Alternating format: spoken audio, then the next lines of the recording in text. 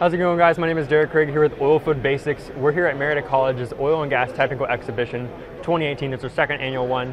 And I'm here with Scott Gillespie here with Harbors and Fisher. And he's going to walk us through this amazing model here that we have on display that's just showing the basic operations of how a rod lift or pump jack system works and how it lifts the fluid to surface. So Scott, you want to walk us through it? For instance, this would actually be a clear version of what a pump would actually look like. And this is all the way down in your formation, yeah, right? this would actually be seated, not near this close seated in the tubing in a seating nipple down inside the tubing. Okay. You would actually have, this is your plunger here, this would be your pump barrel. You'd actually have a cage here with a valve in it. This would be your traveling valve. And then you actually have another valve here seated in the seating nipple, which would be your standing valve. Mm-hmm. And on the startup of the actual unit, the traveling valve ball opens, comes off a seat, opens, and lets you go downwards. You're actually grabbing a scoop of fluid and lifting it to the surface. Mm-hmm. So the balls and seats actually work in conjunction with each other. When one of them's open, the other one's closed. Then the other one opens and the other one closes, and you're basically just repeating the cycle and actually bringing that fluid back up into the pump chamber and actually lifting that column of fluid to the surface. Okay, and the fluid travels through your tubing? Through your tubing, the surface, right? Up to the tank batteries on surface. Gotcha.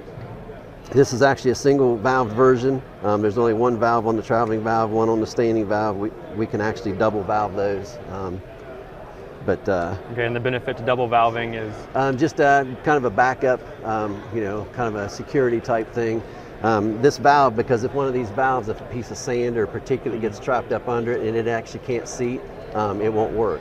So, gotcha. There's a chance you could actually have to pull tubing and to get, or actually pull the pump to actually retrieve it and fix the problem. So, very cool. And is there any type of particular problems that you can show us that are common with pump jack wells with this model?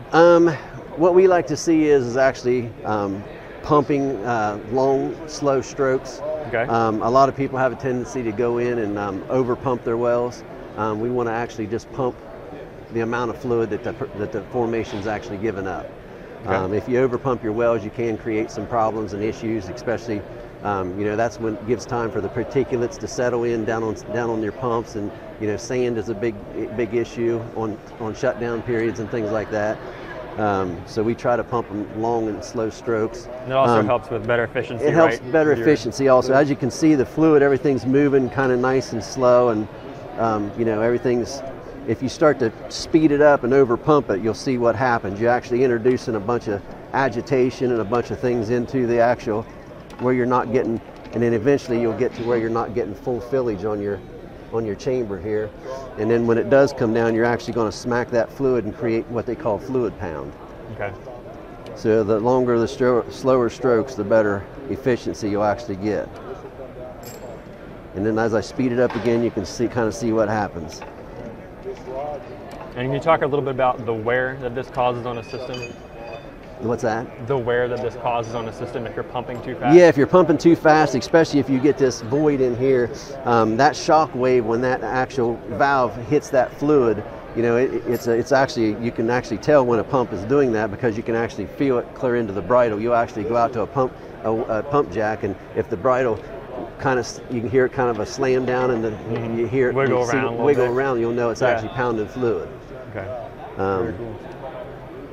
So, all right. Well, thank you. Yeah, There's a couple great key terminologies for students or anybody in the industry about rod lift. And so thank you for your time, and we appreciate the model. Thank you very much. Yeah, thank you. Thanks.